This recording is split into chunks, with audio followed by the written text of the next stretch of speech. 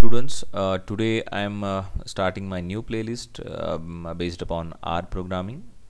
So the first video what I'm introducing you, which I'm exploring basic features of R.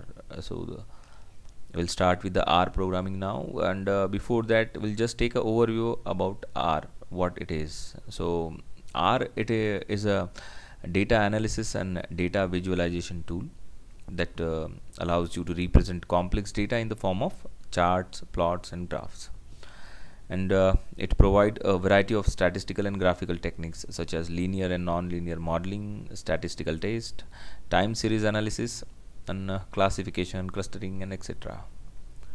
The functionalities provided by R can be extended by using function which are inbuilt, and the other are user defined packages. And there are several GUIs editors for R language.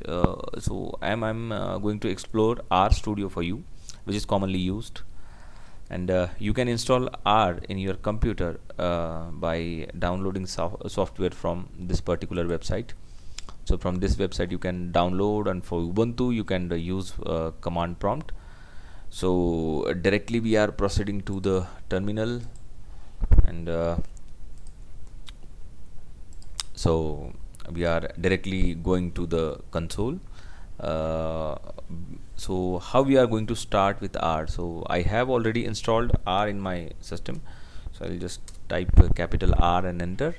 So you will get some information. This is basically R console, you can say. R console is we have started with R programming now. So when you open it, it displays some basic information about R, such as the version, R version, and copyrights, release date, licensing conditions, and etc. and etc. So all the details are given here, right? And you can notice greater than sign is here, right? This is called R prompt, which allows the user to write commands and then press enter key to execute the command. It's as simple as that. So also note that blinking cursor is available to the right of the R prompt for writing the commands. You can also handle the console from keyboard shortcut if on R Studio. Here it is not possible, so we can develop here some programs. So in the starting, initially I'm starting with the basic data types, variables, vectors, arithmetic operators, and logical operators, right? So we will start here by some basic types. I will tell you. So if suppose the nomenclature we will understand. So if suppose I am writing 4.5, then this decimal value is called as what? Numeric. Okay, so this is an error definitely. So if I'm typing 4, then it is called as integer. If I'm typing true, false, then it is logical. And then if I'm writing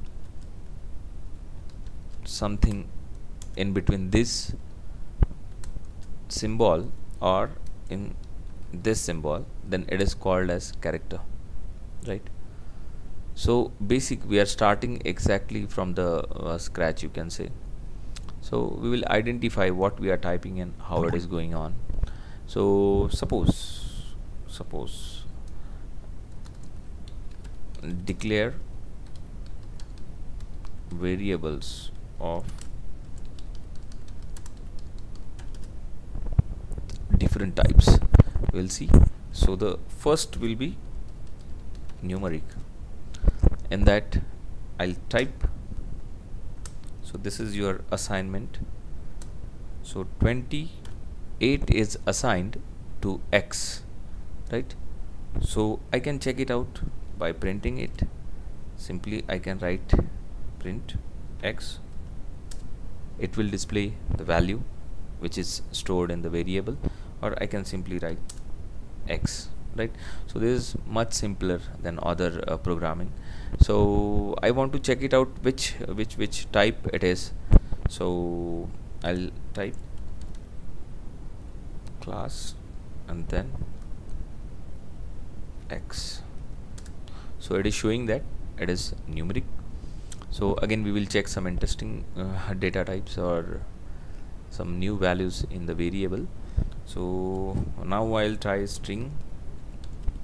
I'm writing down some commands for your information, right? So I'm assigning some value for R, so you just understand what is how I'm assigning.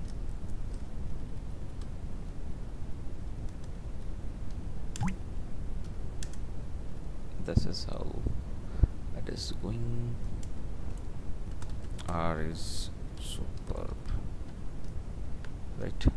So this is what I did, and if I want to, so I can again do the same thing, print y, R is superb, or I can directly print y here like this, and if I want to know the type, then I can write. So it is showing that it is a character here, right? So next we will try the boolean. So in that, if suppose I see it is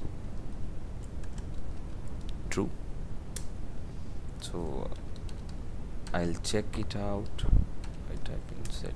So it is showing that this particular value is logical, right? So next we will check it out, variables. Variable stores value and are an important component in programming, especially for a data scientist. A variable can store a number, an object, a statistical result, a vector, data set, a model, prediction, basically anything are outputs. So we can use that variable later simply by calling the name of the variable, right? So declare a variable, we need to declare a variable, we need to assign a variable name. The name should be should not have space, you know. So remember this thing, the name should be do not have space. So I'm writing here variable names. So how I'm going to write, I will just tell you in command, name of variable, then this less than and value, right? So we can use this symbol or we can use this symbol, right? Okay, so now I'll try something for you so you can understand. So if I say X, so likewise you can type it out here. So this is assigning value for a variable. So we can do like likewise. So first of all, you can understand this value was inserted in X, now this value is there, right? We already printed X here and now we are printing X again here, so value is changed, right? In Y also you can see, in Y we had a string, so I'll assign some value here. Okay, so printing Y, it is 12, or I can do like this also. Okay, it is 12. So I can do some operations here. So I can do X minus Y, so it is showing 30, or X into Y, it is showing multiplication, right? So it is, we can also do division, right? So we can do anything here. So we will check it out step by step, right? So this is how we saw variables and its declaration. So now we see, we are going to see vectors.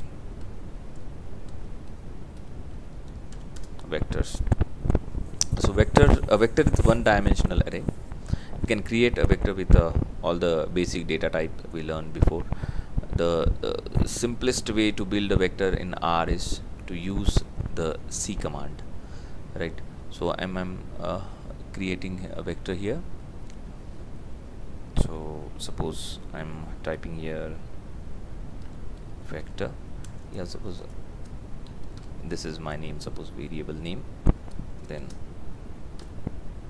and then I'm using C. In bracket I'm putting value. This is a right. So I have declared, so I can print here. So you can see the three values are here after typing it. So you can do the same thing for a character also, character or string also. So let's try it again in vir we will okay, let's take my name.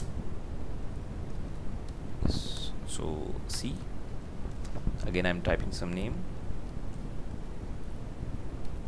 Z, then comma, then ZCYR, then comma, and suppose Pune, and then I'm closing the okay. So this value is assigned for Viresh. You can see the names here. So this is one example what we have. So again there is no need to take some more examples, so you can understand this is vector. So what we will do is now we can do some arithmetic calculation on vectors. So we will create some vectors now. So I am creating a new vector A, which is having value should be 1, 5.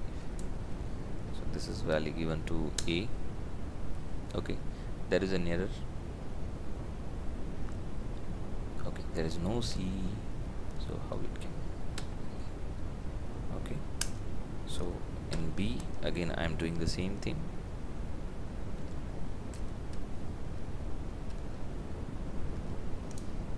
Okay, I am entering some more value. Okay, so in B also you can see A and B, both our value are here. So we will do some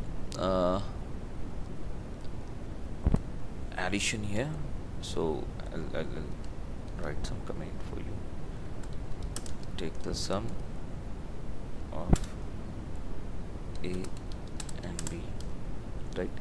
So again declare new variable sum.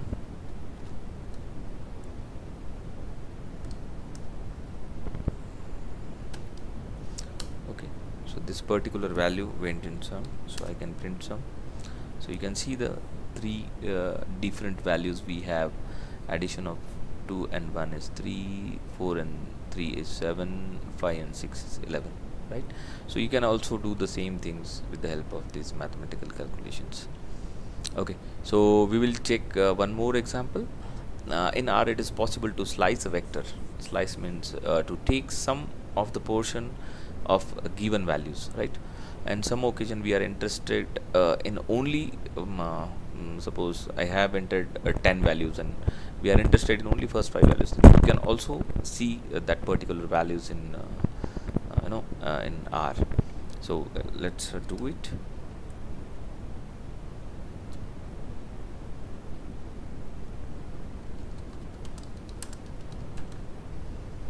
Slice the first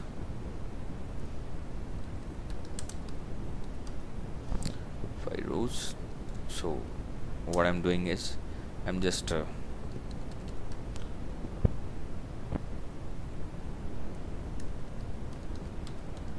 okay, so I'm giving some value here, so you can give anything. 1 2 3 4 5 6 7 8 9 10. Okay, so we have values. So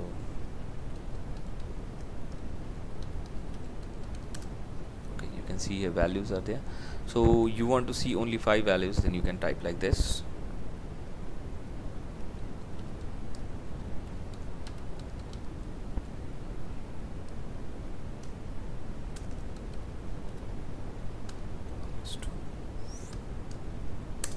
Okay, so you can see we have 10 values here. but you are going to see only 5 values here because we are interested in these 5 values only, right? So this is the important example what we have. So likewise operations we can do in R. So we are going to see only basic things today. So these are much simpler examples, so you can try it at your home. So next example we will take, the shortest way to create a range of value is to use colon between the two numbers. For instance, from the above example, we can write 1:10 to create a vector of a value from 1 to 10. Simply just check it out. Okay,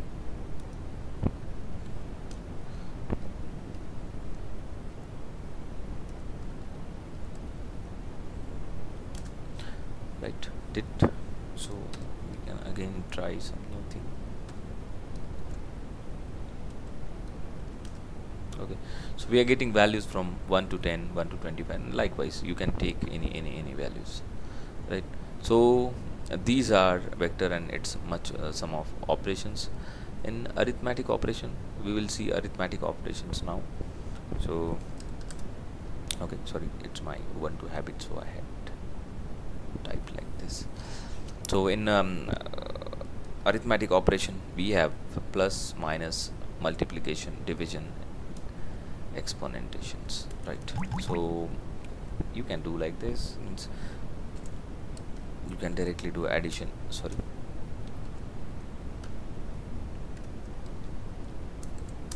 okay, so you will get all the things here, minus 10.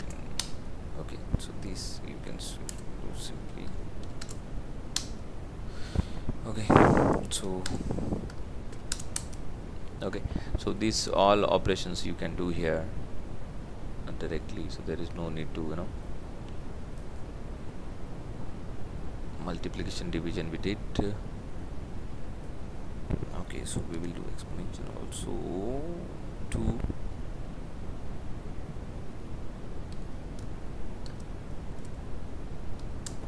Okay, so these are some values we are getting. We can do like this also.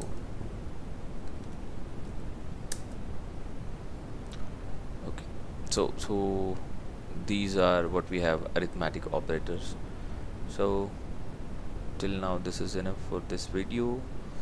You do practice at your home, and in next video I'll take some more practices regarding the same. So we will cover some more